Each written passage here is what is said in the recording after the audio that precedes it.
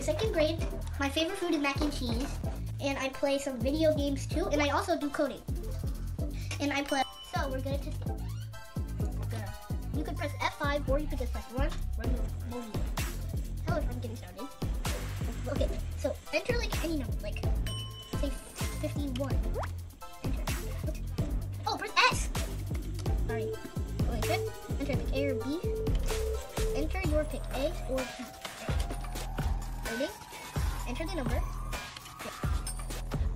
And then over here, right here, the block, the dagger. Yeah.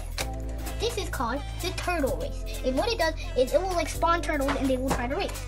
Just check it out. So it will make the line. See it making the line. And the turtles, they're coming and they race. And one of them is gonna win. So they're gonna keep going. So this is a code. It's called Desktop Assistant. And it will take you anywhere you need to go. Just watch.